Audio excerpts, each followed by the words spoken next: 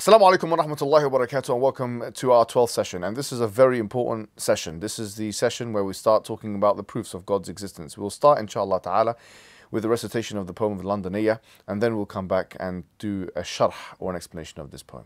Fadal. فصل إثبات وجود الصانع وإن تريد أن تثبتن الصانع فهاك نهجا مستبينا جامعا فللغزال دل بالتسبيب ولابن سينا دل بالتركيب ودل بالإتقان فالإتقان على الذي أتقنه برهان بيانها كما أقول فاسمعي مرتبا كما مضى وأسمعي فالسببية تقول كل ما له ابتداء فسبب له انتماء وكوننا هذا له بداية إذا بدا سببه كالراية والسبب يكون بالمسبب بذا أقر كل ملحد غبي دليل تركيب يقول الكون مجزأ وجزءه يكون مفتقرا لغيره ومفتقر إليه عقلا قد يكون مفتقر فيحصل التسلسل المحال عقلا لأنه له المآل وقد يكون الغير ذا اغتناء وذلك الحي وذو البقاء جل جلاله وعز شانه وفي الكتاب جاءنا بيانه وصفة تنفك أو تزول والجزء لا يميل أو يحول أما الدليل الثالث الإتقان فالحال لا يسعفه البيان فالكون ذا مهيئا لكل نوع من الحياة مستقل فما أجل خلقه سبحانه وكم نرى في كونه إتقانه فالشمس في فلكها المعلوم تسيره بالضبط كل يوم وقمر يسير في مساره وكلهم يقر في قراره لو لم يكن ذا الخلق والإتقان دليل صانع فلا برهان. So in that piece, that poetry, there's a lot of discussion. We're going to start with Ibn Sina's Burhan, which was also mentioned there, and then we're going to proceed. This is going to be a series in and of itself, a series within a series of 5 different episodes, hopefully, 5 different sessions, where we discuss basically some of the major contingency arguments for God's existence. And that includes cosmological arguments, it includes ontological arguments, it includes some of the main arguments that have ever been made in history to prove God's existence. Before we start this though, it's important to have a note on Islamic philosophy, because this has become somewhat a subject of contention. And some people say, well, why are you mixing, philosophy and religion, and isn't this something which has been prohibited? And they will bring forward some of the aqwal of the Salaf, which in my estimation, reading, is a misappropriation. Like they will, for example, say the Ahl Kalam are X, Y, Z, but obviously in their understanding, the Ahl Kalam at that time, at the time of a Shafi'i, for example, were the proto-Mu'tazilites. The Mu'tazilism actually wasn't even formed at that time. Mu'tazilism wasn't even formed at that time, so it certainly couldn't have been talking about Ash'arism, because that wasn't even a school of thought at that time. Abu al-Hasan al-Ash'ari wasn't around. And so we have to be very clear. When we're talking about philosophy, we are not talking about something which we are importing into the religion of Islam in order to change the religion of Islam. Because we believe that Islam is a perfect religion. اليوم أكملت لكم دينكم وأتممت عليكم نعمتي ورضيت لكم الإسلام دينا. Today I have completed your religion, and I have perfected my favor upon you, and I have ordained Islam as the religion for you. So Islam is perfect, it's muktamal, it's kamil, it's completely, it's no requirement for anything to be put into it or taken out of it. And so when we are talking about philosophy, we are talking, or when we use it, in fact, we talk about it or use it for 2 primary reasons. Reason number 1 is instrumentally, meaning we use it as an instrument to bring people to Islam. We use it as an instrument to bring people to Islam, because people that are not Muslim, they don't accept the Quran and they don't accept the Sunnah as a source of inspiration or divine inspiration. So you can't speak to someone who's a disbeliever and say the Quran states X, Y, Z, because this would be a foolish move.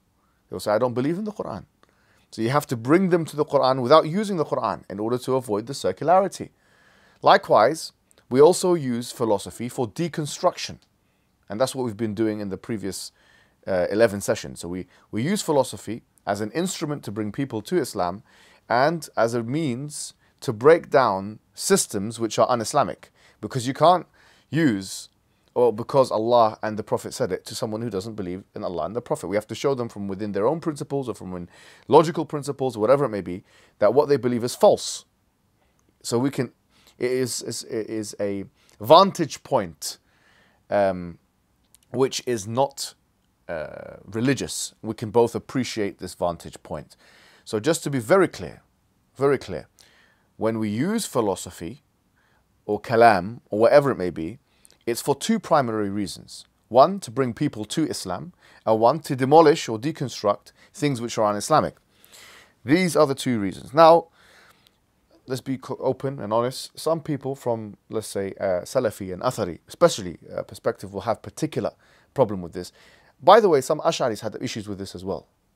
Even though in most of the books of the Ash'ari Creed and the Maturidi Creed, they refer to something as awul nadhar, awul wajib al-nadhar. The first obligation is another, which is systematic analyticity, or if you call it dialectic theology, or that in fact they state that the first thing you have to do is a wajib, as an obligatory action, is to think about what the truth is from outside a religious paradigm, to use logical principles to. And Ibn Taymiyyah disagreed with this. He said you don't need to do that, because in fact you have the fitrah. And this was a classic discussion between Ibn Taymiyyah and Fakhruddin al-Razi, where Ibn Taymiyyah stated that you don't actually need to do awul wajib al-nadhar, because you're born with an instinct to believe in God. And we've already spoken about that. The instinct to believe in God is something which is supra-rational. It's like, as Ibn Taymiyyah himself mentioned, when the baby is born, it has an instinct to suck the breast of the mother. Now, this is an instinct. You don't need to rationalize that. You don't need to think about that. And to be fair, cognitive behavioral science, or cognitive science, has proven to a great extent that, in fact, we do have this instinct. And I'm not sure if you remember the first lesson we've done on epistemology, and I quoted something from Justin Barrett, where in fact he mentions the Islamic fitrah itself. He mentions it by name in his book in 2011. And he says that there is evidence for it, basically. He mentions Islam as a religion, and he mentions the fitrah, and he says there is evidence for it, because he's done this big, this study, 32,000 participants, children, and he questioned them, and him and the other people that were involved in the study. And in fact, it's true that babies are born, or children are born, believing in a higher power. That's a truth now, and they don't require any evidence for this at all. Just like a child does not require any evidence to know where to suck the breast, or we don't need any evidence to know that a candle being put on the hand of a person will cause them pain. So in a very kind of straightforward sense, you can argue that we don't need any arguments for the existence of God. That believing in God is something which is supra-rational, something which comes like that. But we can't say to someone who's inquiring that just because we have an instinct to believe in God, therefore God exists. Because this could be the is-ought fallacy itself, or naturalistic fallacy. And these fallacies are slightly different, by the way, but they're very similar. So that's not a demonstrative way to prove God's existence. We can just end there. We say we don't need to prove God's existence. Because why do we need to prove God's existence when we have an instinct for it? Just like we have an instinct for X, Y, and Z. It's an intuition. We intuit this feeling of believing in God. We don't need. But some people you'll need to. And Ibn Taymiyyah, interestingly, he states the following, and I've taken this from his book, Al-Raddu ala al-Mantiqiyin, or a reply to Aristotelian logic, let's call it. Al-Mantiqiyin here is talking specifically about Aristotelian Greek logic. And it's been translated by Wa'il Halaq, who's a Christian Arab. And Ibn Taymiyyah states the following. He says, some people, every time the proof is more explicated and detailed, with more logical premises, it was more useful to them.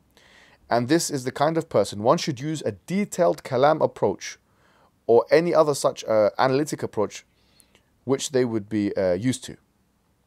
So here Ibn Taymiyyah is saying, actually, you should use this approach. And I did a trick one time on some of the, I'm not sure if you, I put this down. I said one of my shuyukh, one of the sheikh of mine, his name is Sheikh Ahmed, he said this, and I translated it just like this, put it on Twitter, and some people from, the far right Salafist Madkhalite movement started attacking this quote from the sheikh.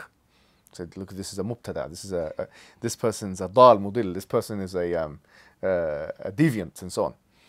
Who is the Sheikh Ahmed anyway? We need to know who he's taken knowledge from. Has he taken it from Sheikh Rabi'a al-Madkhali? and so on, and they kept going, and I just let them keep going, and then I revealed his full name is, Sheikh Ahmed Ibn Taymiyyah, basically his full name. So it was like, it was a bit of an embarrassment for them. Some of them knew who it was in the first place, but this is a definitive proof that Ibn Taymiyyah's position was not that you cannot use philosophy. It's a definitive proof. And by the way, there are so many of these quotes. This is for me one of the clearest ones. But if you want, and we can get a whole, because it's important that we start with this preamble. People will say, why are you using philosophy? Say, well, look at Ibn Taymiyyah saying it here. Ibn Taymiyyah continued. Ibn Taymiyyah has wrote a book called Mas'alat Huduth al-Alam. And this it means the issue of the universe, how it started. And then he's talking about what evidences can be used and what evidences cannot be used. And he says something really interesting. And this is important for if you want to relate Islam to other people. These detailed arguments that we're going through today, the majority of people, A, do not need them. And number two, will not understand them. This is very important, okay? Because the layperson doesn't need this, okay? It's a person of a certain level of intelligence, a certain level of academic ability, maybe an analytic background that will require this. Ibn Taymiyyah states, after the verse, "Am khuliqu min ghayri shay'in humul khaliqun," were they created from nothing, or are they themselves the creators of themselves? He said, this categorization is the easiest and clearest way that one can reason the existence of a creator with the most minimal amount of introspection. This is because the slave knows that he once did not exist, and then he came into existence after he did not exist. Yani, the verse says, "Am khuliqu min ghayri shay." Were they created from nothing? So there was nothing, and then there was something. Okay, yeah, I understand that. It's very, very clear for anybody to know that something cannot come from nothing. Yani, in the history of philosophy, a few have dared, only a few have dared to go against this proposition, because nothing is the absence of something. And it's not a serious postulation to make that something can come from nothing. Okay, and this is one of the objections. We will deal with it in the lesson 5, actually. And then it says, he also knows that he did not create himself or bring himself into existence. Likewise, you can say the same thing about the universe. The universe did not create itself, and it did not bring itself into existence. So it didn't come from nothing. Okay, so the universe did not come from nothing. Okay, so the universe did not create itself. What other options do we have? There's a third option, which is that the universe was always there, which is the eternal option.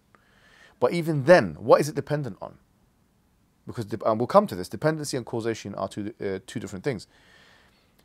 Therefore, it will lead to an understanding of there's an ultimate independent, the cause or the thing that everything is dependent upon, and that's the third and most understood option. This is really where you can stop.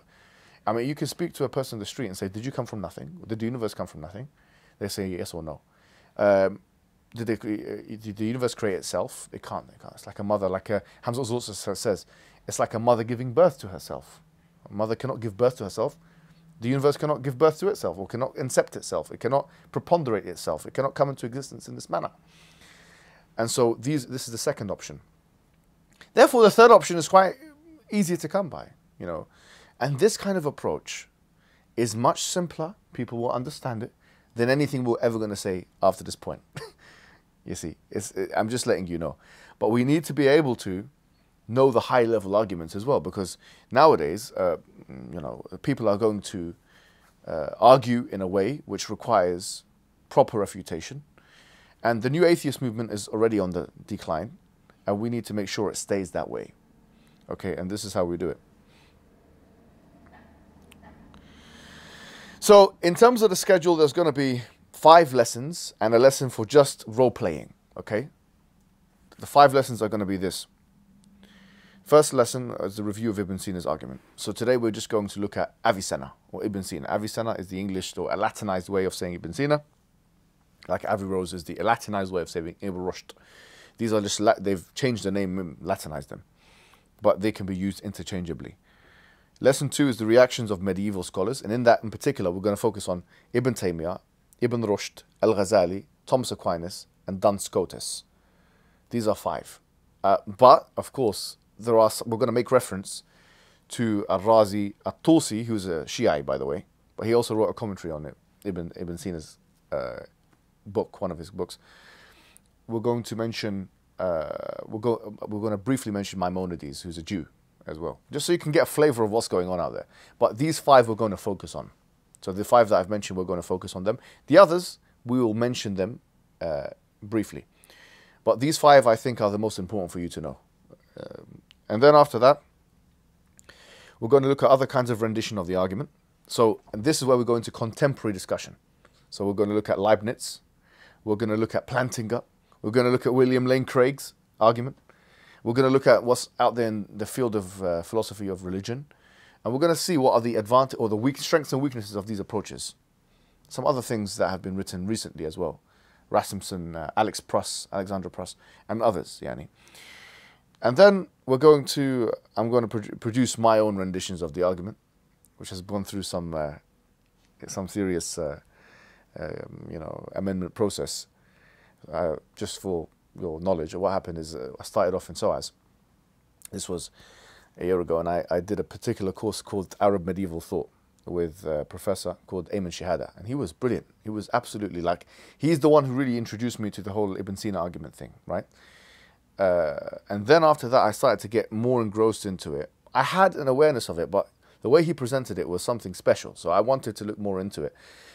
So I continued just producing essays for him, and then they went well. I put them together, and I made the first book that I've written called Kalam Cosmological Arguments. And that book was used, or the arguments in that book were used in debates I then had with atheists, like Edward Tabash in the Oxford debate with Cosmic Skeptic and the other old man, I can't remember his name. And sorry to say. So these arguments come from that. They come from that. So then also, again, I've used it in the academic world, speaking to different professors who are involved in the philosophy of religion. So they've been battle-tested. These arguments have been battle-tested, both in written work and on the ground. And so then I went to University of Oxford, and what you just read there for 20 pages or whatever, I spent a couple more years looking at the argument again, and produced my 20,000 word dissertation on that, which is what will then become a pamphlet book, the Burhan argument book. And so it went through again a revision process and looked again, and the basic argument never changed, but looking at objections in a different way, looking at the history in a different way, what you call historical exegesis. And so my PhD is on this, is on the contingency argument. So in many ways I've decided to specialize on this argument,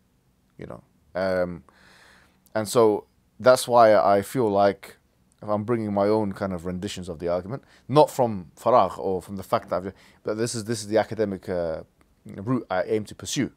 And so it's already been through different avenues and so on.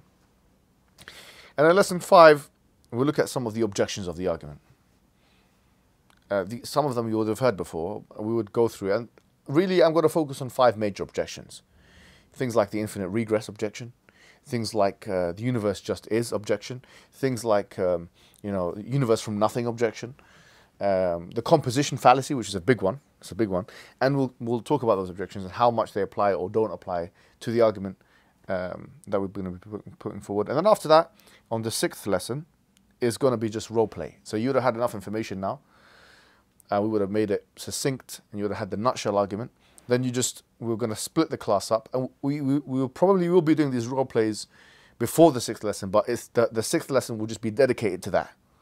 We're just going to be role playing. So one's going to be the atheist, and one's going to be the theist, and one's going to and these arguments, by the way, there are variations of them. So you can choose which one you prefer, which one you enjoy, which one you like, which one you think will work.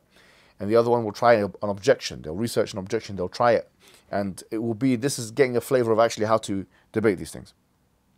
So this is the schedule. The first thing I want to do now then is in terms of Ibn Sina. Ibn Sina was a Persian philosopher. He lived a very ignoble and impious life. He's not. He was known for his arrogance. In fact, his student in his autobiography would tell him. It would say things like, he'd go out at night to the bar, have the drink, because he was as he wrote he wrote the canon, medical canon. He was one of the pioneers in writing a book.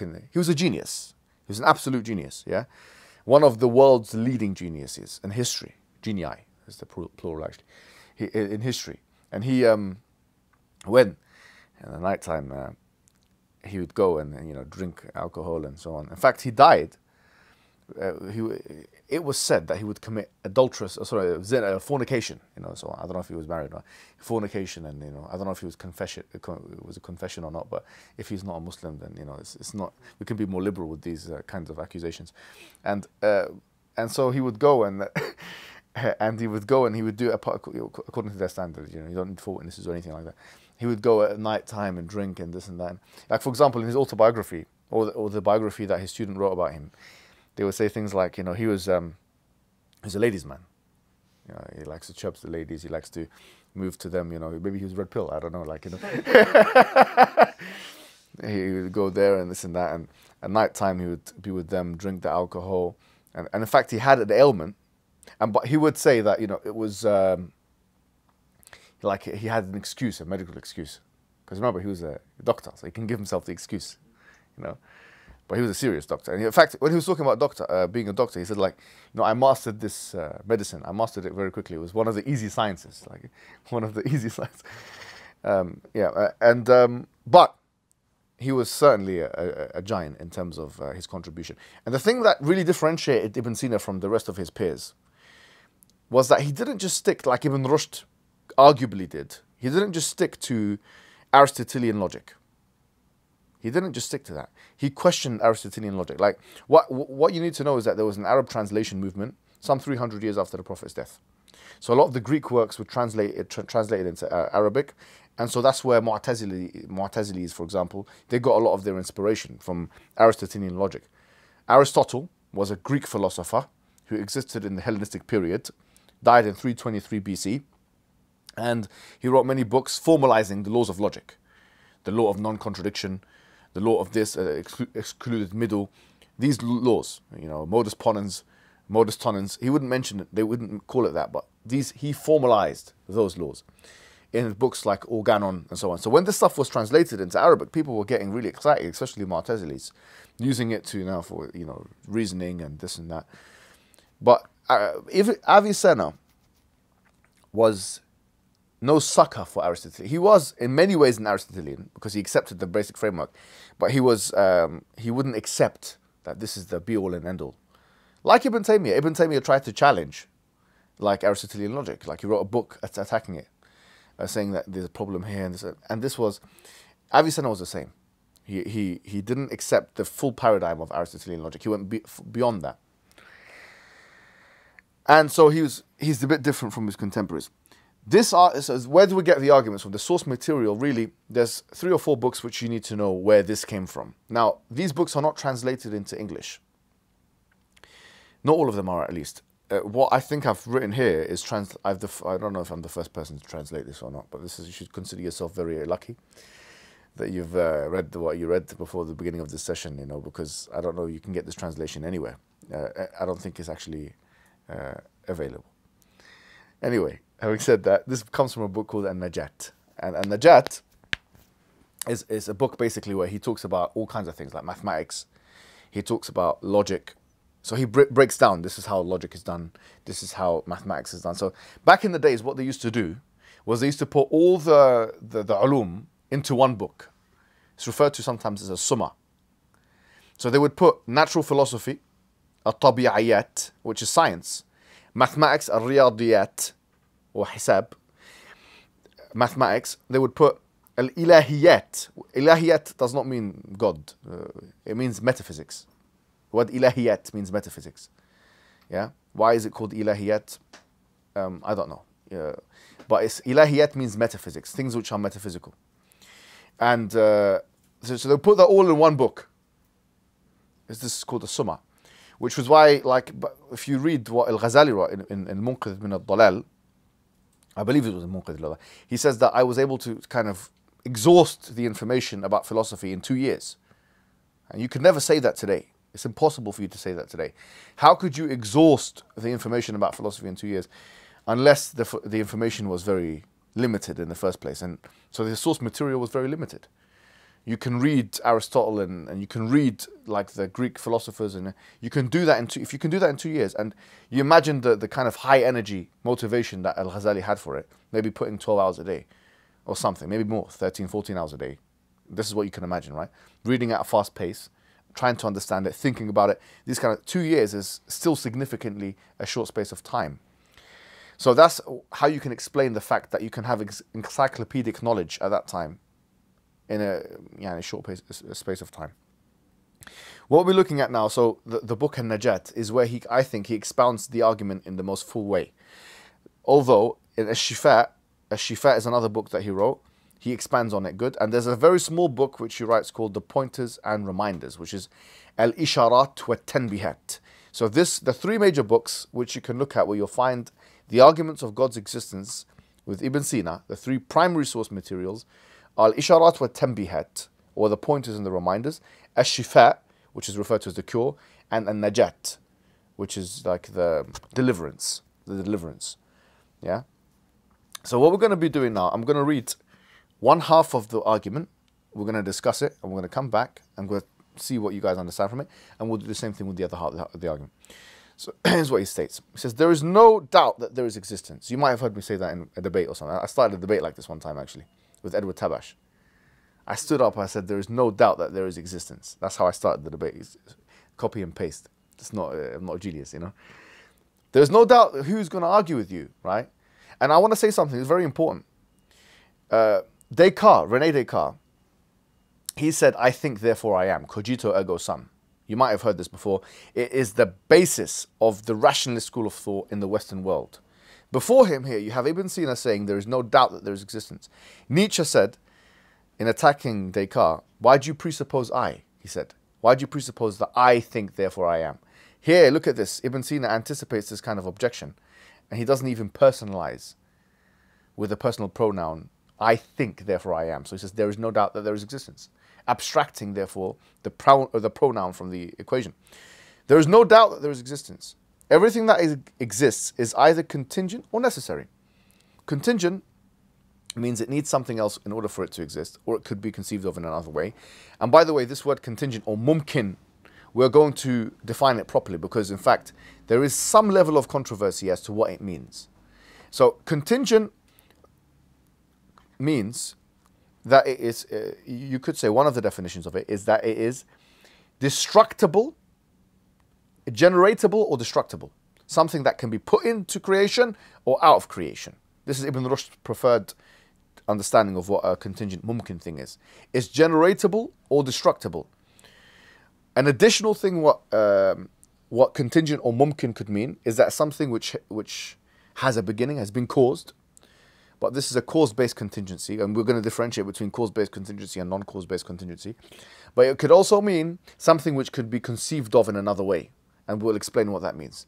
But all three of those definitions have been used to define what mumkin is. Whereas wajib is something that could not be any other way, it's independent. And so he said, everything that exists is either contingent or necessary. Wajib.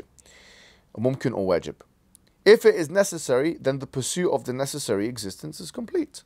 Because remember, the objective is to find the necessary existence. So now if you're saying the thing is necessary, then the objective is done. If it is contingent, I'll make it clear that this contingent existence will ultimately return back to a necessary existence. He's saying this, you can't just have contingent existences. Contingent existences must revert back to a necessary existence. Before this, I'll present premises to prove this thesis. So, okay, let's see what premises he's talking about. What is a premise? Just ask.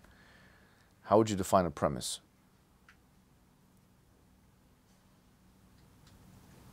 An underlying proposition based on which you're making an argument. Very nice. Where did you get that? Did you memorize that from, huh? How many premises do you need to make an argument? At least what? At least one. At least one premise. At least one. If you look at, some people think you need you need three premises, like premise one, premise two, conclusion. But yeah, that's what people think. But actually, if you look at just the basic book of logic, for example, Halbach's book, which is what they recommend if you do like philosophy or something like that in Oxford or Cambridge, for example. It's called the Handbook of Logic. They say, he says that you only require one premise. In fact, Ghazali says the same thing. You only need one muqaddimah. You only need one premise in order to make an argument. Yeah. Among these premises is the assertion that it is impossible for an infinite regress of causes to account for a contingent existence. That is because all contingent existences either all exist at once or do not all exist at once. If they all exist at once, they are infinite, one preceding the other. We will deal with this matter in another section of this book. We'll deal with this matter. So he's basically saying this. If you have contingent existences, they're either finite or what? Infinite. If they're either finite things, which are contingent, which exist, or an infinite number of things which are contingent and exist. He's saying, okay, we'll deal with both, yeah? If they are all together and there is no necessary existence in the set, we find that upon exhaustive analysis, and whether or not the set is finite or infinite, the set of contingent things can either be composed of contingent things or necessary things. He's saying, in mathematics and in logic, you have something called set theory. What is a set? Because we're going to keep talking about this set. What is a set? A set is where you're describing a number of things. So for example, if I say, I'm going to talk about the set of tables in this room. Now, you've got table 1, table 2, table 3, table 4, table 5. How many tables have we got? 5. So how many tables are in the set? 5 tables. Now, what does this set of 5 tables not include? Chairs. Chairs, books. You know, we have books here, right? So when we talk about, for example, the set of contingent things, what does it necessarily exclude? Necessary things, right? He's saying, look, if you have a set now, and you have only contingent things inside of it, then this excludes the fact that you can have a necessary thing inside of it, because it's a set of contingent things. It's a very straightforward thing to say, actually. If in the set there is a necessary existence, now he's saying something which is impossible, but he does this all the time. He says, he argues it's called argumentum ad absurdum. Yeah, which is that, let's assume that you have a set which is filled with contingent things, and let's assume also that there's a necessary thing, even though that's impossible. He's going to say it's impossible. Even though it's impossible for the necessary thing to be in that set, let's assume it's in there, no problem. He said that the necessary thing will therefore explain all the contingent things in the set. If it's somehow the case that you can have a set of tables, but you have a chair in it, then the chair, in this case, the necessary existence explains the tables. Well, it wouldn't be like that with contingent and contingent things, but with necessary and contingent things, it's like that, because a necessary thing is a thing where all things depend upon it, or it depends upon nothing, or it's non-reliant, it's self-sufficient. So if you have something which is self-sufficient in a set of things which are reliant, then that would be the cause of all things which are reliant. He's saying if somehow it's possible that you have something which is necessary in a set of contingent things, then that thing which is necessary, which is inside the set of contingent things, would be the explainer of the things which is necessary or contingent. Yeah. Is it sort of like saying a set full of photos and then you've got a camera in there? Would that be... That's a good analogy. That's actually not bad, right? In a way. But it's limited in a sense, because whenever it's contingent to contingent, it's always going to be limited, because the idea is that the contingent is in many ways antithetical to the necessary. But it's a good analogy for contingent and contingent. It's difficult to make a perfect analogy for that. Then he continues. Sorry, one sec. If the set is composed of only contingent existences, then it requires that which supplies existences. This can either be in the set or contingent, of contingent existences, or outside the set. If it's inside the set, then it already has been elaborated upon. So you're saying, look, if you've got the necessary existence within the set of contingent things, then we've already explained that that's going to be explaining all the contingent things. Now, if it's outside the set, so you've got a set of contingent things, okay, and you have something which is outside the set, which is necessary. Right? Now he's going to say,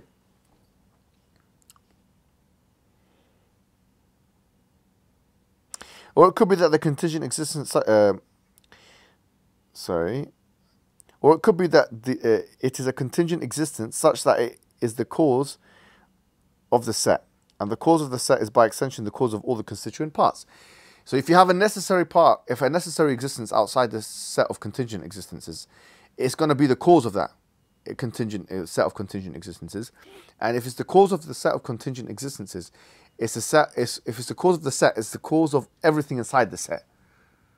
If it's the cause of the set, it's the cause of everything inside the set. Yeah. For example, you will be only paid if you do these things. So the payment's contingent on the work. Yeah, in that, yeah. You won't be paid unless you do this. Yeah. So it's like you got the thing necessary existence outside the set.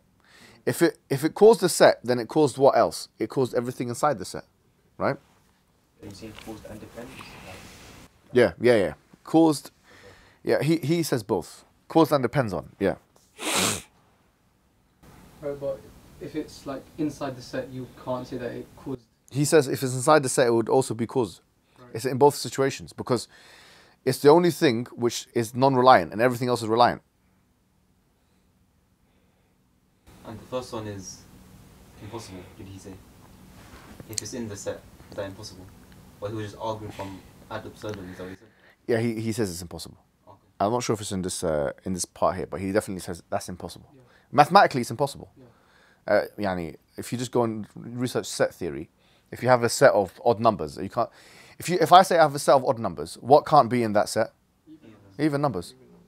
It's the same thing. If I have a set of contingent things, what can't not be in that set? Necessary things. It's as simple as that. It's impossible. But he's saying just for the sake of argument, even if you had an odd number in there, he's saying basically kind of thing. By the way, set theory is an important part of logic. You might not be good at maths, and I'm not good at maths, but you have to know a bit of set theory. You know, that's.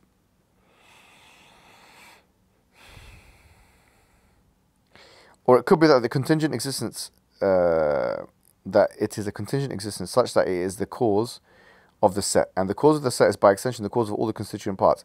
If it is inside the set or the set itself, even though this is impossible, yeah, he does say that, right? This line of argumentation could still be valid. So from one perspective, then one will have been fulfilled. One have fulfilled the object in making this conclusion, i.e., because this would have proven the existence of a necessary existence. This is because anything that is self-sufficient, i.e., the set in question, is a necessary existence. And the necessary existence cannot be this. It is also impossible that contingent existences can exist outside the set.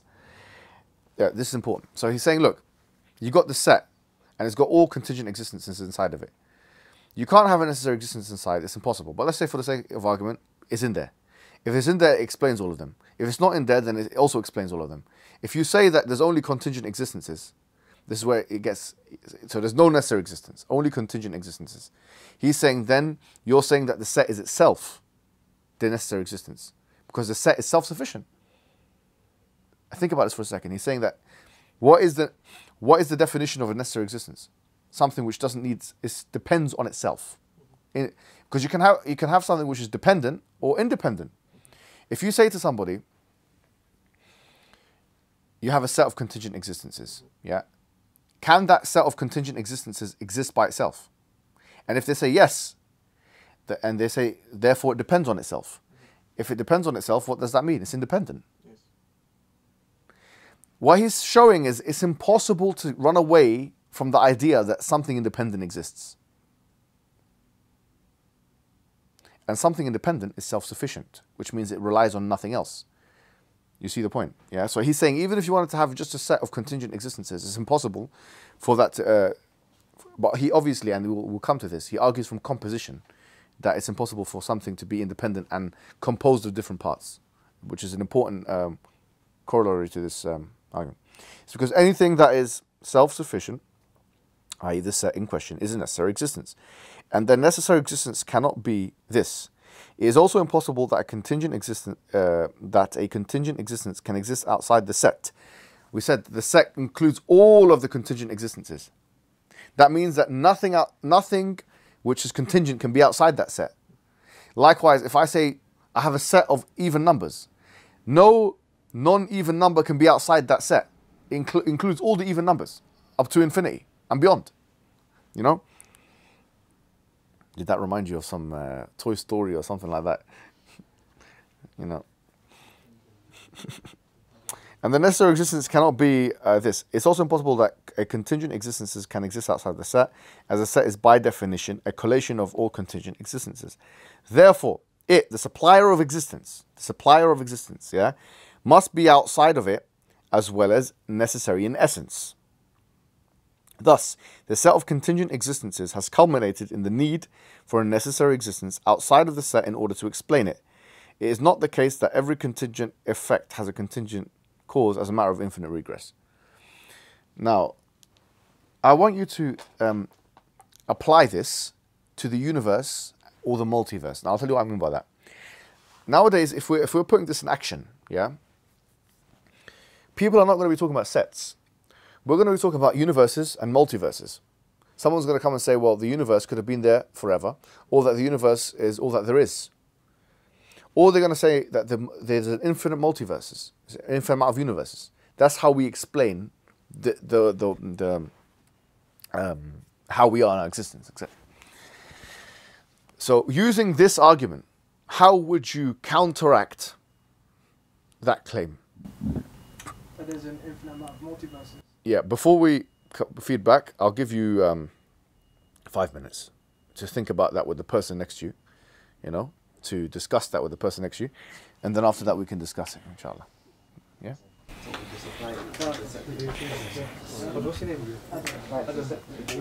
Also, you mentioned you could have an infinite amount of things in a set, right?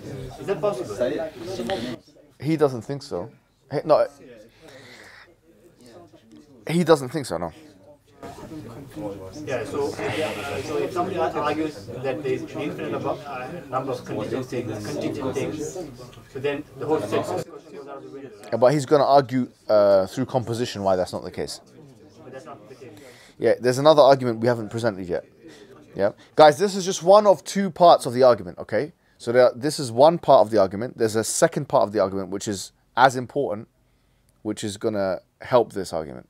But we want to get this part right first, because that question relates to what you said. The universe is a set of contingent. Yeah, And they say that the universe created yeah, I itself. think that makes sense. Then are they then saying the universe is an independent thing? That it is analogous. So then it is necessary. All right, guys, you ready? Oh wait, did you plug it in? Yes, I plugged it in. Before I get your contribution, I'm going to tell you the argument in a nutshell. This is my summary of the argument, yeah?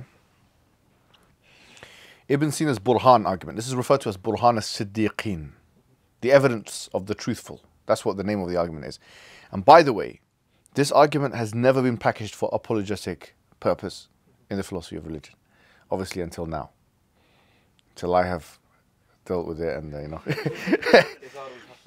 Yes, so this is this is a book that's coming. The 20 pages that I gave you is the first 20 pages of a book that's coming out for Sapiens, and it's important for me to let you know. This is part of the book, actually. So I'm going to read it. The argument in a nutshell. Ibn Sina's Burhan argument goes as follows. There is existence. Existence is of three types: possible, which is contingent, necessary, and impossible. Impossible existences, like squared circles, cannot exist. A squared circle cannot exist. There cannot only be contingent existences in existence, as they would require something else in order to cause them into existence.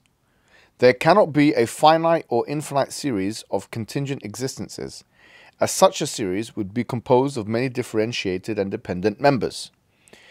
And we're going to come to this in a second, the composition element. But the differentiation and dependent aspect found in the different members of the series indicate that the finite or infinite series itself cannot be necessary.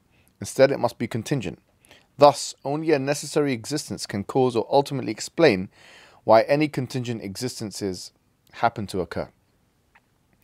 Before we did the break, we asked, what if someone comes and says, well, the universe is all that there is, or the multiverse, because nowadays, obviously, a modern atheist would say something to the effect of, well, I believe in a multiverse. They could say an infinite multiverse.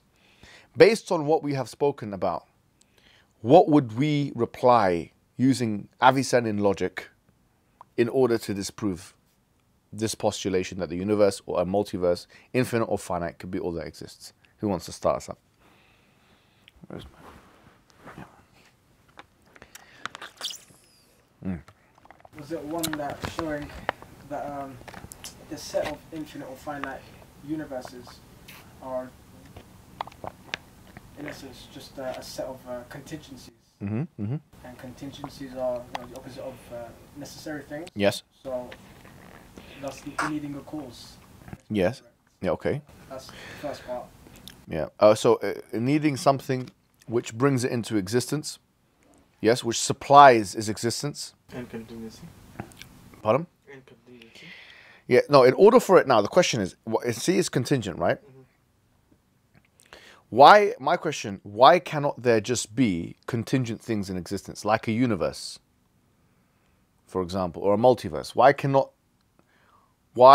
If someone said, the universe is contingent, or even that the universe is all that there is, how would you respond to that to them? How would you speak to them?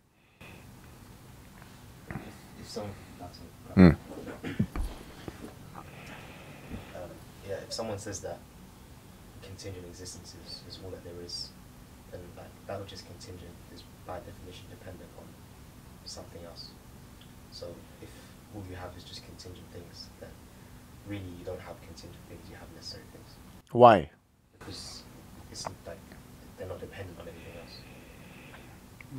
Right, so is what you're saying that if there's only contingent things in existence, like, for example, a multiverse, which is a set which includes an infinite multiverse or a finite multiverse. Okay, Yeah, if you say that set exists which includes a finite or infinite universe and that it depends on itself or is contingent on itself, you're saying that what you're really saying is that there's an independent set. Yes, and it will require an independent entity to support it in the first place. Well, they're saying it is the independent But entity. it can't be.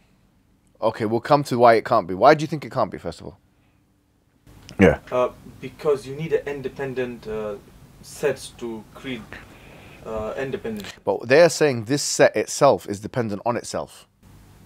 Just the arguments of Hamza. Yeah. You know, the mother can't give birth to herself. Yeah. Okay, you can make a causation Yeah, argument. so you need something outside to support the dependent being. Oh, that's what is there. So it has to be supported from somewhere. For example, light. There's a light. There has to be a lamp. Yeah. You can't have a light without a lamp. Okay, this is good. I mean, this is not a wrong argument. But Ibn Sina does it in a different way. So let me tell you what he says. And I find this is quite clever, actually. It's argumentum ad absurdum.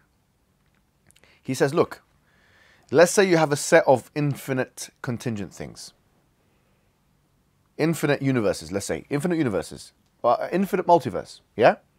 We're putting it in modern part. He doesn't use this language. I'm using it, yeah? Say you've got infinite multiverses, universes. And you're saying that that set of an infinite multiverse depends on itself. Is that what you're saying? They say, yes, that's what we're saying. It doesn't need anything else outside. That's what they are rejecting what you said. They're saying we don't need anything outside. Say, fine. So what you're saying is you believe in an independent thing. Because our idea of God is what? Our idea of God in Islam, for example, is that Allah is Samad. Everything depends upon Him and He depends upon nothing. So if they say that the set of multiverses, which is infinite, is independent, they are giving a godly quality to that set. You see? So now they have made that set into a God of some sorts. So we're saying, fine. We agree on this point that there is an independent thing. But then Ibn Sina says, but it's impossible for that to be the case. Yes. And the reason why it's impossible for it to be the case, he states, and this is the composition argument, is because, he states, that anything made up of parts is dependent. Anything that is made up of parts is dependent or is contingent. That a multiverse of infinite set is made up of parts. Therefore, the multiverse is dependent. Yes, sorry, dependent. Yeah. Let me say that again. He says anything that is made up of parts is dependent. If an infinite finite or infinite multiverse is made up of parts. Therefore, the infinite or finite multiverse is dependent. Now, you can say it this way. You can say anything that is made up of parts is contingent. That the infinite multiverse is made of parts, therefore it's dependent or it's contingent. Yeah. Let me. Herbert Davidson, who wrote a book called Proofs of Eternity, is like one of the top guys that has translated like medieval philosophy. He is probably the top, in my opinion. He wrote this book, is probably the best book that's been written on it. Yeah. He actually writes, I think this is him summarizing it. No, sorry, this is Ibn Sina himself. Ibn Sina states, the ultimate cause cannot be... no, this is something else. I shouldn't have put that there as that. This is a mistake, by the way, where it says composition element. Composition element is what I've just mentioned to you. The composition element is that there cannot be, he states, parts which are... Why? There's two main reasons.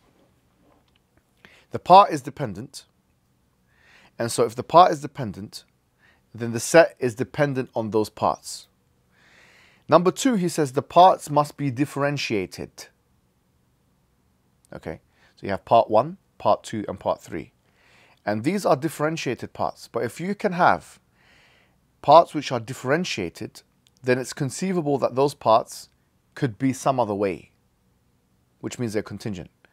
And if it's conceivable that they could be some other way, then that means that they are contingent. For example, if you have a set, and the set is expressed in the following way, set ABC. Set ABC can be expressed ABC, BCA, CAB, and so on. You see? So you can imagine that in different ways, the set in different ways, the rearrangement of the set. Therefore, it's not necessary, because something which is necessary can only be expressed in one way. 2 + 2 = 4. There's no other way of expressing that. It's a necessary fact.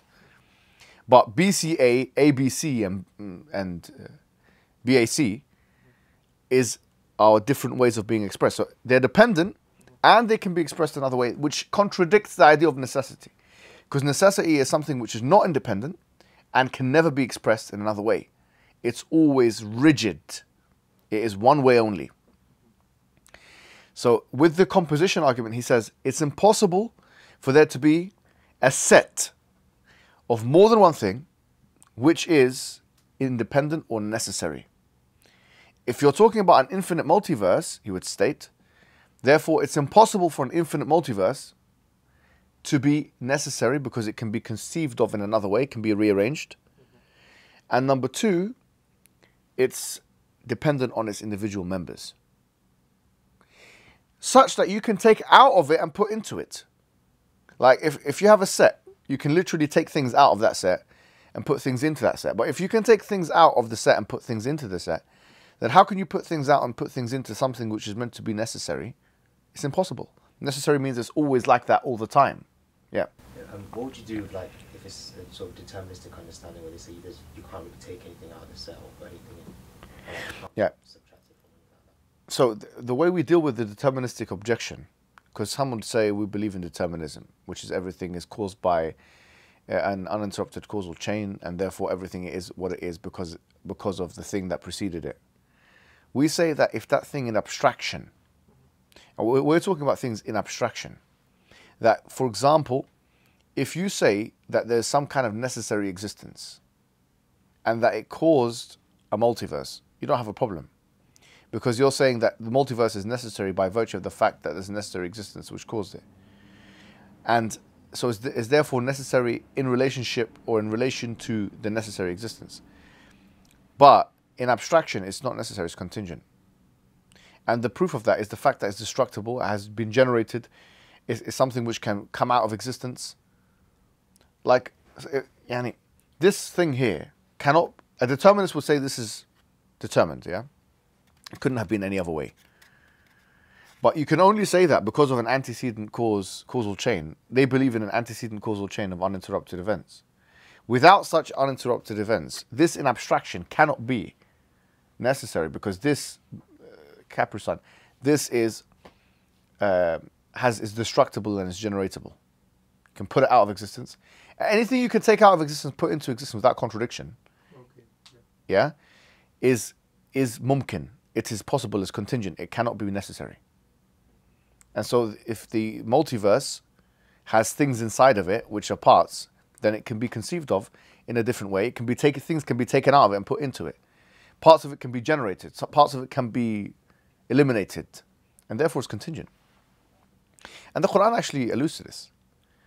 When Allah subhanahu wa ta'ala says, وَقَدْ خَلَقَتُكَ مِنْ قَبْلُ وَلَمْ تَكُ شَيْئًا. We created you before and you were nothing. You know, we create, you were nothing. So there's a time where me and you were nothing. And so when Allah says, أَمْ خُلِقُوا مِنْ غَيْرِ شَيْءٍ أَمْ هُمُ الْخَالِقُونَ, where they created from nothing or they themselves created themselves, this, if we were nothing and we became something, this shows us that we are generatable and destructible. There's no argument that can possibly be made to indicate that we are not generatable and destructible, considering this very fundamental fact that we had a beginning, or that we weren't here at one point. There was a time where I didn't exist. A sad time in history, sometime 30 years ago. It was, we call the Dark Ages. when I'm joking, you know. But there was a time where I didn't exist. And so I can't claim to be necessary, because there was anything which is generatable or destructible is contingent. And so going back to the universe, if it's conceivable, or a multiverse, if a multiverse is, or aspects within it, parts of it can be generatable or generated or destroyed, then by necessity it's contingent. So it sounds like what we're saying that like anything which can be conceived of not existing is not necessary. Yes. But then But this is conceivability. Anything which can conceived of not existing. What Ibn Rushd and others would say is that anything which can, it has to be, the ontological status must be cosmological. Yani, it can be proven through empiricism. You can make this argument cosmologically. This thing, there's a cosmological reality to it which shows that its essence and nature, yeah, means it's possible that it doesn't exist at points. You can destroy it. It can come out of existence. Yeah. okay, so yeah, so but then it sounds like we've kind of just defined it as such, right? Because it sounds like if you move to God, like the only reason we can't say that God cannot not exist is because of how we've defined God. Okay, so let's take one step back, yeah? There are two ways of making this argument. You can make this argument ontologically. And in the philosophy of religion, the word ontology means that which is in the mind, a priori, yeah? So like you said, it's an argument from conceivability. Like, it's conceivable that a set ABC can be expressed ABC, CBA, and BAC. And therefore it can be expressed in different ways. Therefore it's not necessary, the set. Or the expression of the set is not necessary expression. That's an ontological argument. But it's also conceivable cosmologically. And when we say it's a cosmological argument, we are talking that which has reference to the cosmos, meaning that which has reference to the universe, the stars, the sun, the earth, something you could put under the microscope, something empiricism. You can use your five senses to detect it. And some have said Ibn Sina is making this argument cosmologically. Like Herbert Davidson said that. Others say no, in fact, he's making an ontological argument. Fazl ar-Rahman makes that argument. I'm not sure if you know this guy. He's a liberal, but he was, philosopher. But his first love was Ibn Sina, and he wrote his PhD was on it. Also, Morwedge, we were talking about him, but Pavlis Morwedge before him, he also thinks that. And others think that. But you can make the argument ontologically, and you can make it cosmologically, or you can make it both. And I don't really have a preference. But what I'm saying is, if you say that something is generatable or destructible, for example, if we're making this argument cosmologically, something is generatable and destructible or destructible, then now we are saying it's contingent by virtue of scientific reality. Yeah. Or by virtue of physical, natural reality. Yani, through the five senses, empirical reality, this thing can exist and it cannot exist. There was a time where I didn't exist 30 years ago. Yeah, I didn't exist. Remember the Dark Ages? The Dark Ages.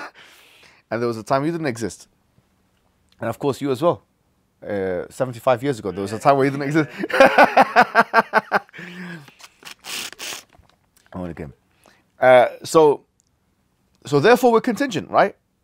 Now, so what we're saying is, what we are defining is, we know that we are arguing for the necessary from the contingent. We are saying that there cannot be just things that are contingent, that exist like that. There has to be a supplier, an ultimate supplier of existence. Because otherwise you're just going to have things which depend upon other things, which themselves cannot depend on themselves ad infinitum. Does that make sense? Any questions on the composition element of this? Any? Yeah. Yeah, just I had a discussion with like the pantheists, right? Yes. They believe like everything is God kind of thing. Yes. And so he's denying that that the universe is even made up of parts. He's saying that, like, you know, we just kind of see it in this way, but it's not parts. So how would you prove that the universe? I guess we're doing cosmology. It's a very good question, right? So we need to define what a part is.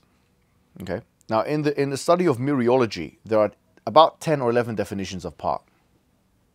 About 10 or 11 definitions of part.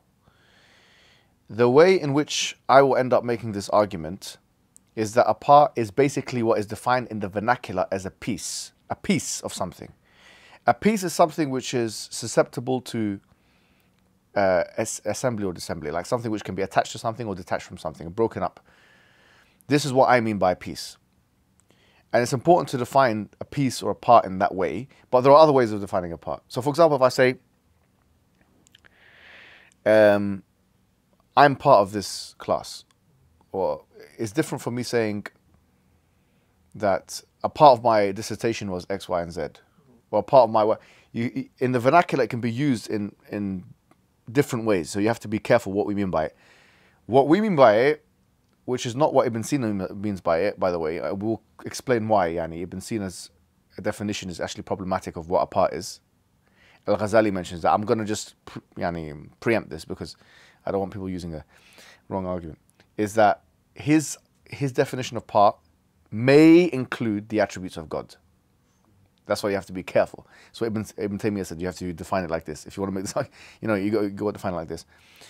And that's why a part is something, because none of the attributes of God can be attached or detached from God. It's impossible. Okay? So a part is basically a piece. When we say part, we're talking about a piece. If you look in the dictionary of what the word piece means in the dictionary, that's what we mean by a part. But Ibn Sina, it could be argued that his definition of part includes the godly attributes. And in fact, this was not just Ibn Taymiyyah. Al-Ghazali attacked him for this as well. In fact, in his Tahafut al-Falasifa, the incoherence of the philosophers, Al-Ghazali massively attacked him. On your point of the universe could be, it's not composed of parts. I don't think anyone can make that. It's a mereologically redundant argument. It's an impossible argument to say the universe has no parts. Unless he's defining part in a way which is mereologically impossible. No one would define it like that. People who are pantheists in the past, the most prominent of them, like Spinoza, he was a pantheist. I'm not sure if you know who Spinoza is. He was a heavyweight philosopher in the 17th century, 16th, 17th century. He existed at the same time, I think, as Leibniz. And he basically said God is everywhere. He believed it. And he was excommunicated from the Jewish community because of that. They said no to Wahdat al-Wujud. Now some Muslims are accepting this and speaking about it. But even the Jews said, this guy's, forget him, he's finished. But Spinoza is well known for being like a well-known pantheist. But he didn't express it in that way either. Like, intellectual pantheists don't say the universe is not made of parts. They just say the universe, if God is, basically this was Spinoza's argument. Spinoza said if God is infinite, then he is everywhere. But that's false. I mean, we don't say God is infinite. We say God is infinitely, and then we add a subject or an object. God is infinitely merciful. God is infinitely powerful. God is infinitely whatever. Saying God is infinite is actually a meaningless statement. What do you mean infinite? Infinite in what? I'm waiting for you to finish the sentence. Because Spinoza conflated this or equated it with infinite in occupying space or something like that. But the problem is, if we say God is everywhere, then he's within the universe. And if the universe is made up of parts, then God is made up of parts as well. He's contingent. You've got issues here. which is why this argument can be problematic. But if he says that the universe is not made up of parts, you say what mereology, yeah, is the study of parts and wholes. That's what mereology means.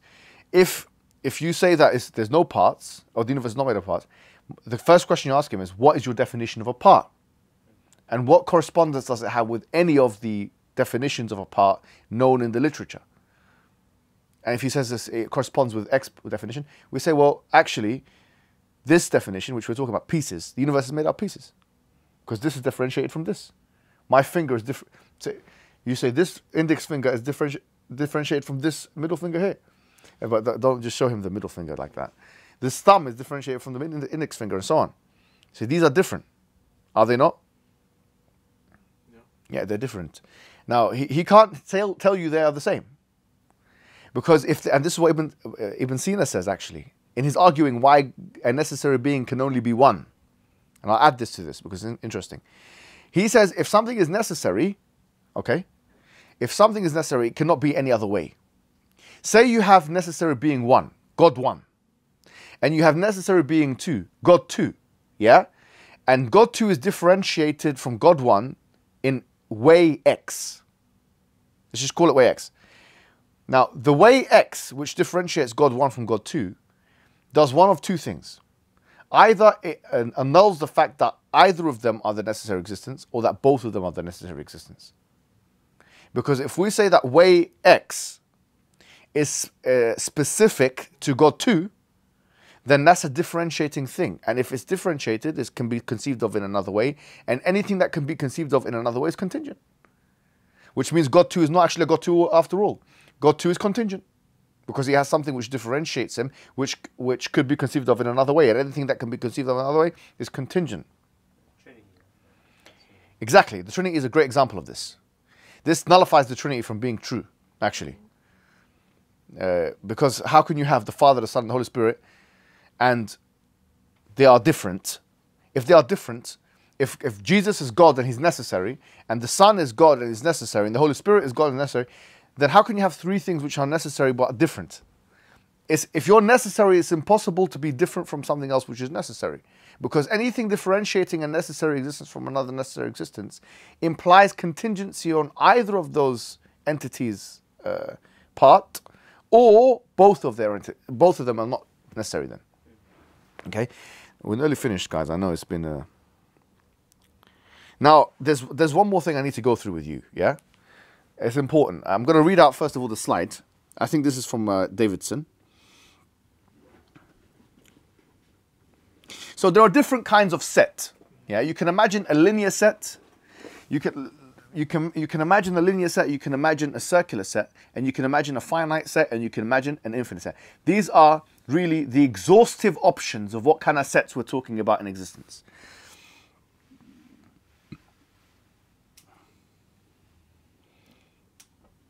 Now, I'm not going to read this out, actually. In fact, you can read that out on your own time. I'm going to tell you what's going on. Imagine you have a set, yeah? And the set is A, B, C.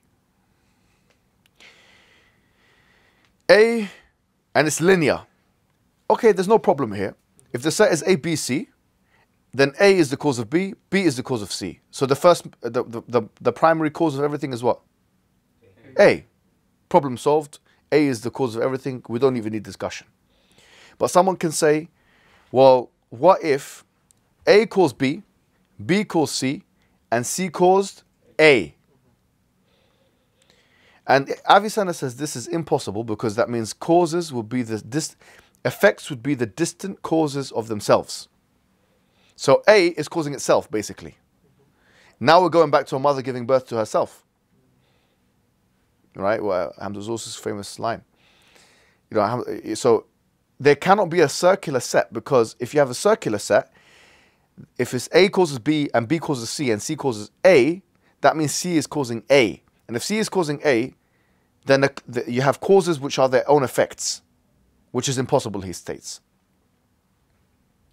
Now, nowadays you have something called retrocausation. We're going to talk about that in the objection section. They say, can something cause itself? And the grandfather paradox, and we'll go through it. In fact, I've made a video about this, but we can go through it in more detail when we talk about the objections. But basically, this is logically impossible. for something to cause itself. So we've dealt with it because you've got two kinds of set. You've got the finite set and you've got what? The infinite set. The finite set is divided into two different types. The linear one, which says A, B, C, A causes B, B causes C. So A causes B and C, right? That's done. That proves our point, that there was a first cause. You got the circular set, which says A causes B, B causes C, and C causes A, and he says that's impossible.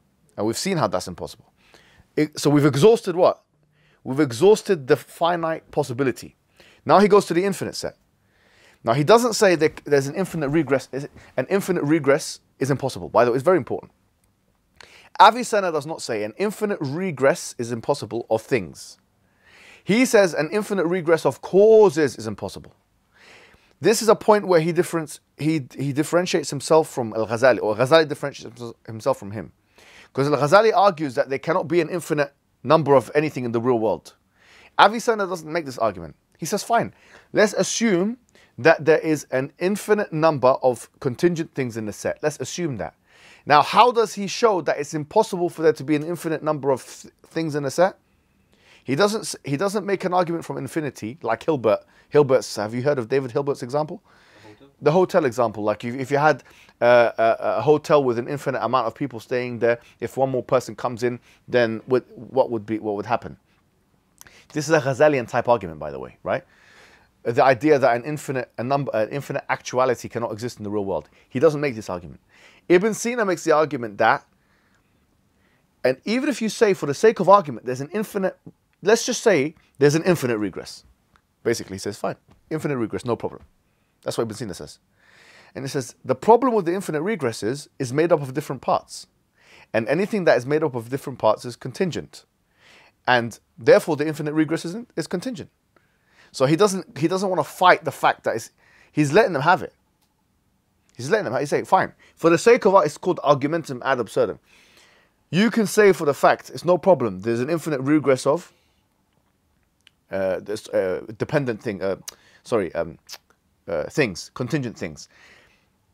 However, because it's made up of different parts, and because they're all contingent, therefore they can't be necessary.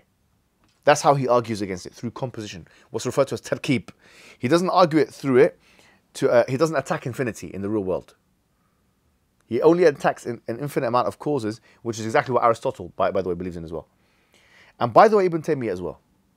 Ibn Taymiyyah believes in something called hawadith la awwala laha. He believed Allah kept creating perpetually into the past, which would indicate an infinite regress of things in the past. He doesn't see that it's a logical impossibility for there to be an infinite regress of things in the past. For our purposes, this might be useful because you might say, well, if someone is so insistent on an infinite multiverse theory, we say, fine, you can have your infinite multiverse theory, but this doesn't do anything to what? To prove necessity, because in fact, if it's made up of parts, then it's still contingent. So composition, you see the importance of composition in this argument. Composition is actually a staple part. If you don't have composition, you don't have the argument. The composition argument is a necessary part of this argument. Okay? Now, I don't want to go on for too long because, I know this can be problematic. Summary. We have gone through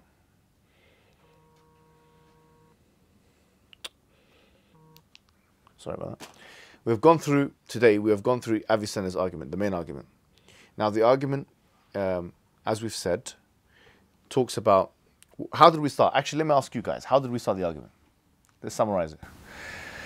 Contingencies and necessities. Yeah. What's the first part of the argument? What did we say? Yeah, we said that there is no doubt that there is existence. Yeah, there's no doubt there's existence. All right. What kind of taqsimat, what kind of categorization of existence are there? So we have necessary existences, okay, contingent existences, and there's also impossible, but if something is impossible, it doesn't exist. Right, like what? Like a square triangle. Okay, fine, because square circle is more conventional. You don't have to try and be different, huh? Okay, all right, no problem. What else? What's the second part? Someone else. Second part. Now, how about you, Mu'adh? Yeah. So we've got contingent existences and necessary existences. So yeah, from there we said if there was a set of contingent existences, it would necessarily have to have something, a necessary existence to explain it. If we argued that the set of existence itself was infinite, so we could separate the set of existences, contingent existence. It could either be infinite or finite. Yes. Let's stick with the finite. Just with the finite by itself. The finite can be separated into two different types. Which are they? Yeah, it could have a necessary existence within it. And Yeah, okay. The necessary existence would explain it. But does he say that it's possible to have a necessary existence within it, or does he say, or does he argue ad absurdum? I think he just said if it existed, the necessary existence would explain it. No. Right, he did, but he said it's impossible. Okay. Right, because the set of, and is there anything that could be within the set of contingent existence? Does the set of can a contingent existence exist outside the set of contingent existences? No, because by definition, a set of contingent existences means all the contingent existence that exist. Give me an example with even and odd numbers. Yeah, to say there could be an odd number outside of all the set outside of the set of all odd numbers is basically a meaningless statement. Great. And what were you saying? You gave a cosmological. Can you give him the microphone? For example, we gave an example in this room. If we said there's a set of all books, what does that exclude, for example? Tables, chairs, sofas. Yes. And so what can you add to this? How does that relate to contingency and necessity? So when we say that there's a set of contingent existences, what does that exclude from it?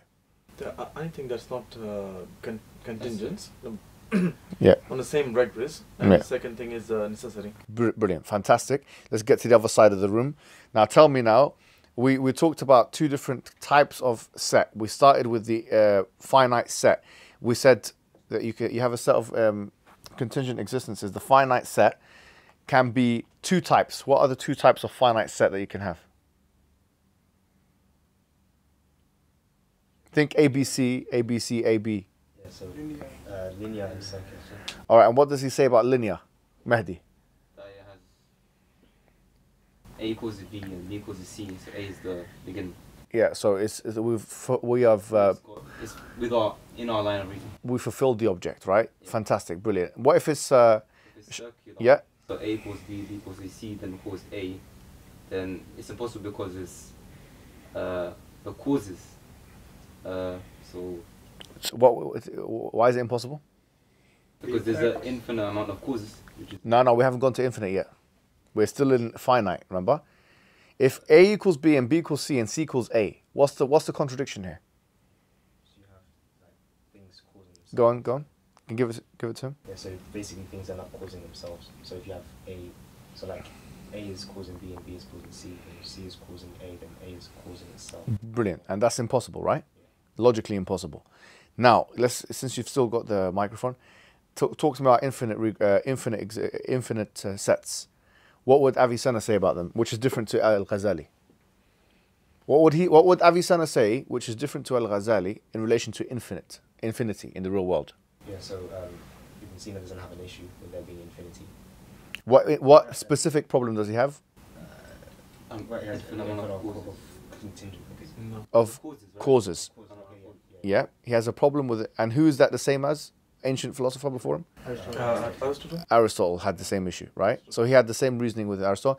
Now, if it's an infinite set, how does he argue ad absurdum to show that it's impossible for an infinite set of, say, I'm bringing modern parlance here, multiverses, infinite multiverses. How is that impossible to be a necessary existence?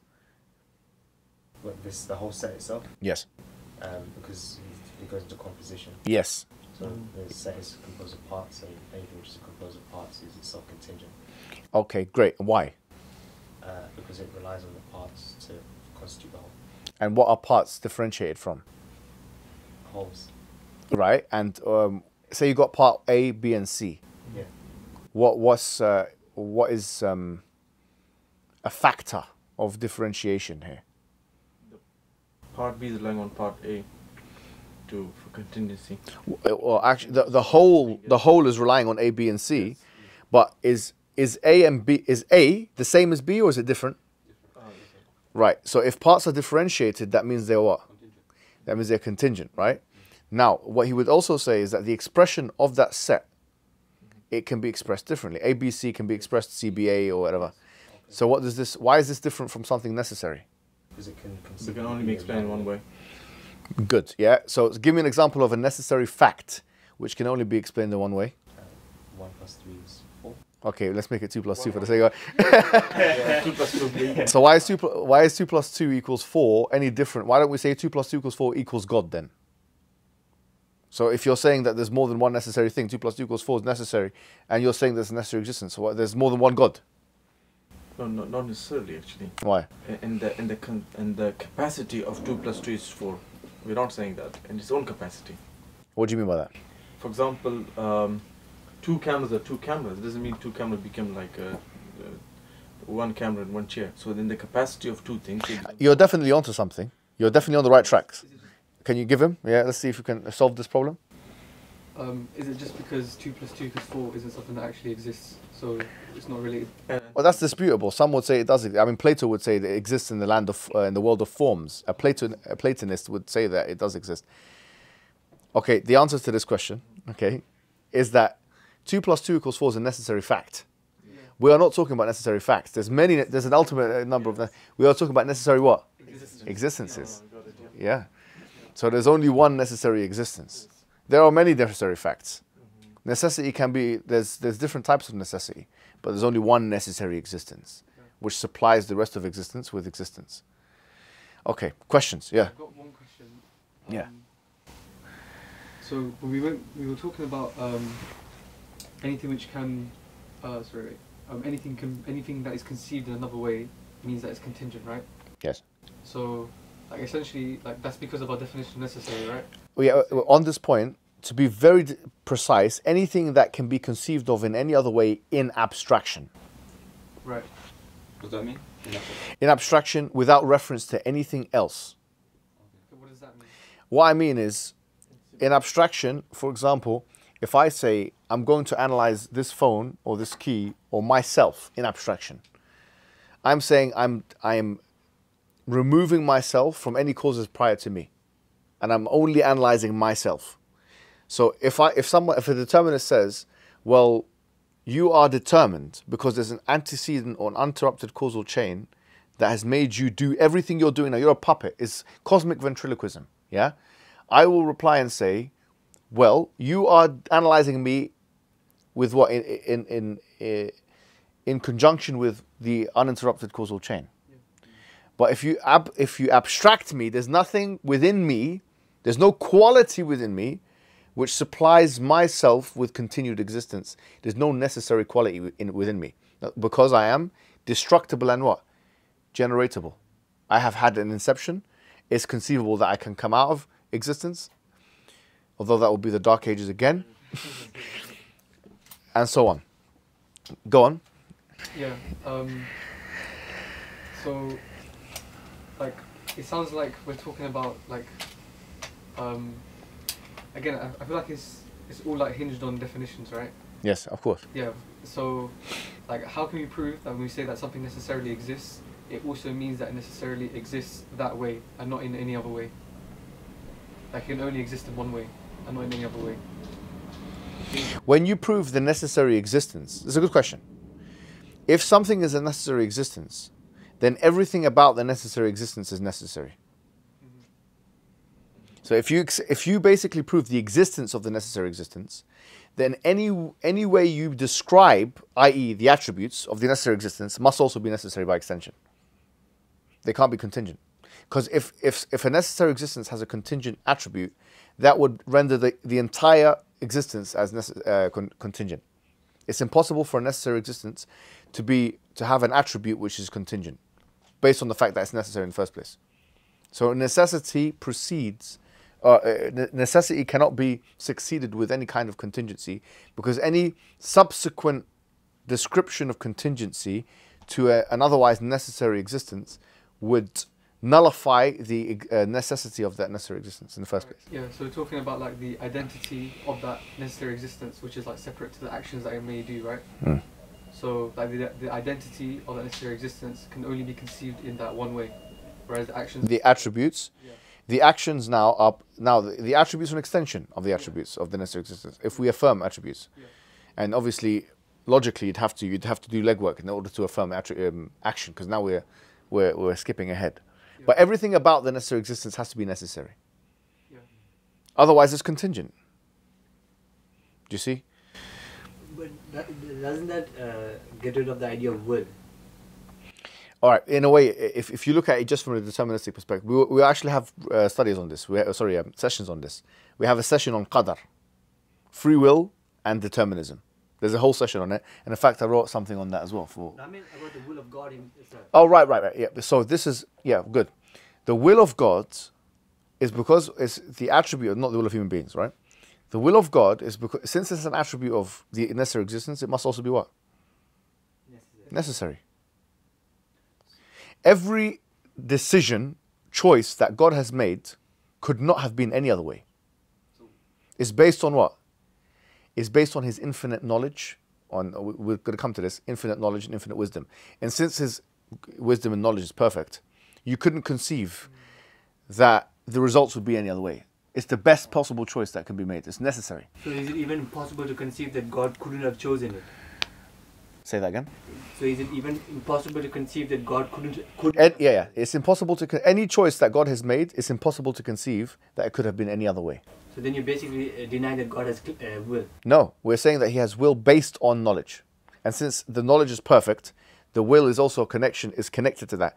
In fact, classically they divide it into these kinds of things, three different types of attributes. Ahl Sunnah, let's say, yeah. We have the intrinsic attributes of God, the sifat al-dhatiyah. Then you have the will, which stands alone, by the way, as a category. And then you have the af'al of Allah, which are the verbal attributes of Allah, or the action-based things of Allah. So the will is based on the perfect knowledge of God. Since the knowledge is perfect, and the will is based on the knowledge, what God decides to do is always going to be based on that perfect knowledge. So it's inconceivable that God does something which opposes his intrinsic attributes.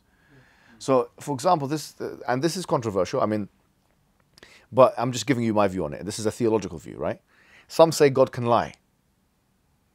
Some say that. I'm not sure if you see the debate between the Methodis, not the Methodis, the Diabandis and the Brelvis. I'm not sure if you've seen this or not. No. And in fact, I don't want to go into details about it, but if you say God can lie, then I saw one particular person say, well, if you're saying God can lie, the Quran can be a whole lie, and then you're in big trouble. But that's a consequence of the problem. The problem is bigger than that, because if you say God can lie, then he can act in contradiction to his perfect attribute. The same reason why it's impossible for God to lie is the same reason why he can't become a man. Because it contradicts the intrinsic attributes of God. Anything which contradicts the intrinsic attributes of God is the equivalent of a squared circle. It's impossible. It's a meaningless statement. So if you say God could lie, then he would cease to be God. No, it's impossible. It's an impossible thing. Oh. It's like saying, can a necessary being be contingent? No, by definition it can't be. And likewise, a necessary will cannot produce contingent results. So if someone was to say, for example, that it appears based on stuff like that, but it appears based on what they're saying, that the will is dependent on the knowledge. So you have the attributes of Allah which are dependent on other ones. The word attribute would be very problematic. Dependent would be very problematic. The word would be used manut, or is connected to, or it's. This is the kind of word you'd use. Dependent would suggest there's some kind of dependent relationship between God's attributes, as if they are different entities and depending on each other, which is impossible. Isn't the idea of a necessary will a bit of a contradiction? Why? It's necessary. It doesn't. Doesn't it refute the idea of Choice. yeah. Right. So what is choice? Is the ability to choose A over B. Right. Okay, so God has a limited set of choices that he can choose from. No. There are certain things that is impossible. No, there are some things which are impossible, but those are not things. Right. You said you in your statement you said that God has a limited set of things to choose from. No, God can choose anything which is a thing. God has over, and in the Quran it says, "Wa huwa ala kulli shay'in qadir." He is over all things powerful. Anything that God doesn't choose from or cannot choose from are not things in the first place. It's not a shay. It's not even a shay. So can God create a rock so heavy that he can't lift? That rock is an impossible existence. That rock is impossible. That the existence of that rock is similar to the existence of a squared circle. So you asking, can God create a rock so heavy that he can't lift, is the equivalent of asking, can God create a squared circle? Which means, can God create something which cannot be created? Can God create something which cannot come into existence? Can God create nothing? Or can God create something which is meaningless? It's not a meaningful statement. It's basically not a meaningful statement. In the same way, can God do something which is contrary to his intrinsic attributes? Can God do imperfect things? That's impossible. These are impossible existences. We're talking about, now remember we talked about it through categories. Impossible existence, contingent and necessary. This belongs in the category of impossible existences. Therefore, they're not even things. They're not even things to talk about. They're impossibly conceived and impossibly manifested and impossibly materialized. Meaning they're impossible in every way. Just because you can say something, it doesn't mean that thing has meaning. And so the idea of a rock so heavy that you can't lift is something you can say with words, but you can't mean with semantics. It's a meaningless statement. Just because you can construct a sentence in English or in other languages, it doesn't mean that, and it's intelligible grammatically, it doesn't mean that sentence is intelligible and coherent logically. It's a logically incoherent thing.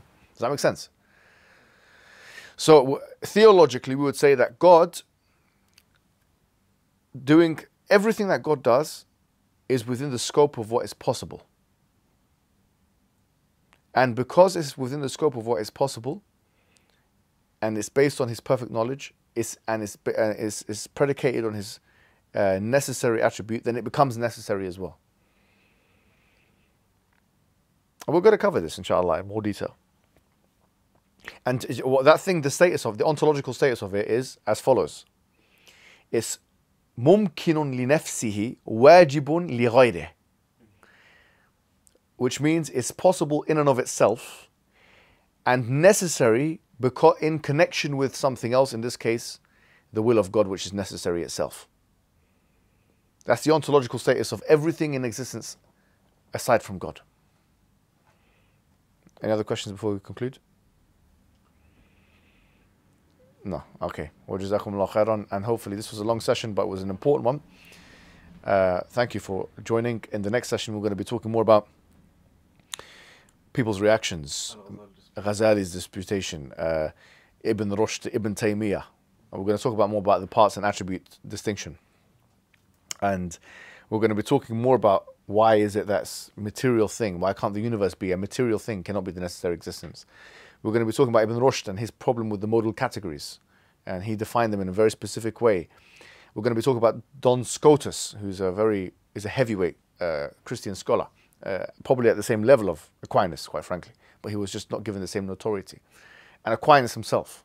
We're going to be seeing how these people, in his third way, because he made 5 ways of proving God's existence, in his third way he actually took this argument and used it himself. Wassalamu alaikum wa rahmatullahi wa barakatuh.